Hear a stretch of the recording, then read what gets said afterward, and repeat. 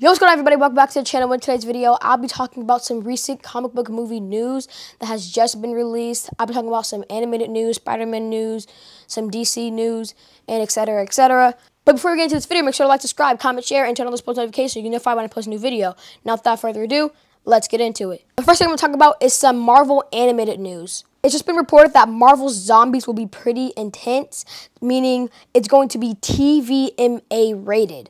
That means we're going to get some very, very gory scenes. It might be like an Invincible type of show where it's a lot of blood and it's a lot of just graphic things. And this is good news for a show like this because if you have ever read Marvel Zombies comics, you know that it gets pretty dark and pretty graphic throughout the entire comic book series. People are getting torn in half, their organs are spilling everywhere, and it's just honestly a very unpleasant thing to see. So I'm actually kind of happy that we're hearing this for the TV show that Marvel is making. So props to them. It's also been reported that Marvel is considering reviving old Marvel 90s cartoons after the big success that they've had so far with X-Men 97.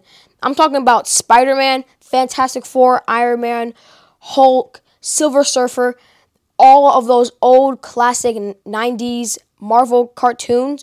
Marvel is considering reviving just like they did X-Men.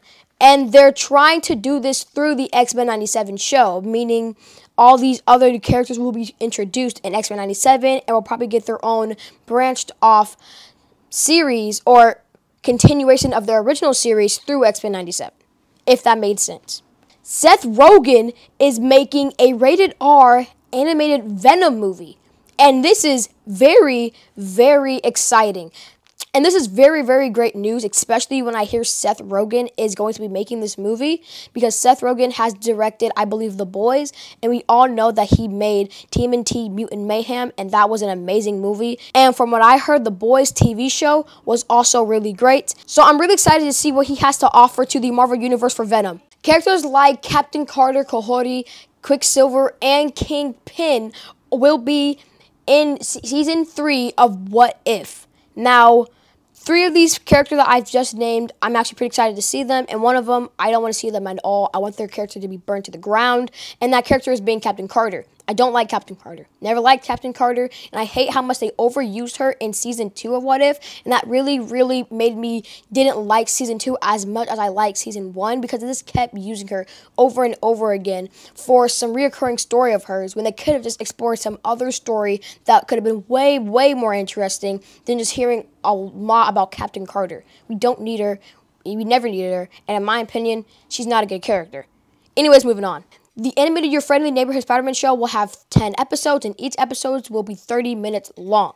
Now, that was all the recent animated movie news or show news. Now, let's talk about some Spider-Man news that we have just gotten from Marvel. Apparently, Spider-Man 4 will be taking a darker tone for this next movie, and it will have a much more darker feel, like a Batman-type feel to this movie, and here's why. Tom Holland's Peter Parker persona will reportedly start fading away in the MCU. In his mind, Peter Parker is no more, but Spider-Man lives on. Since he has either lost or detached himself from everyone he's ever loved, all he has to keep going is being Spider-Man, whether the city loves him for it or not. As the title of Spider-Man continues to consume Peter's life, little by little, Peter Parker will take a back seat and continue to fade from existence slowly. So if what I just read is true, I'm actually all for it, and I think Marvel should really take this route. It only makes sense, because how else would Peter react to all of his loved ones just forgetting who he was? Like, obviously, he's gonna be sad, depressed, or like mad in some type of way. So to take a darker tone with the 4th movie makes a lot of sense, and Marvel, I think y'all should go for it. Oh, it's also been reported that Spider-Man 4 will begin filming in fall 2024/this year. And I know we already kind of knew this, but Zendaya has officially been confirmed to return for Spider-Man 4, which is also why Euphoria Season 3 has been delayed, if any of you have been wondering that. But yeah, Zendaya's coming back for Spider-Man 4. I'm kind of iffy on that. It doesn't really make sense, at least for me, because why would you have her just forget about Peter completely and have Peter start a new life and then bring her back in the 4th movie just to, like, I don't know, but I feel like they're going to have her role be trying to figure out who Peter Parker is this entire time. Maybe that's it. Maybe they'll have her, like, stalk who Peter Parker is. Maybe she'll find out that Peter Parker is Spider-Man in the 4th movie. But honestly, I just don't think that she should be in this movie at all, along with Ned. I think that this should just be a new beginning for Spider-Man and a fresh start. But as far as the director for Spider-Man 4 goes, it's been reported that Justin Lin is on mix to direct Spider-Man 4, but there's still no director. Now, if you guys didn't know, before all of this Spider-Man news came out, there was a kind of war between Sony and Marvel, whether they should do another multiverse movie for Spider-Man 4 or keep it street-level, grounded movie. And Marvel wanted it to be a street-level grounded movie, and Sony wanted it to be a multiverse movie. And they also said that depending on who they pick for their director will tell us what type of movie that they will be doing for this next Spider-Man movie.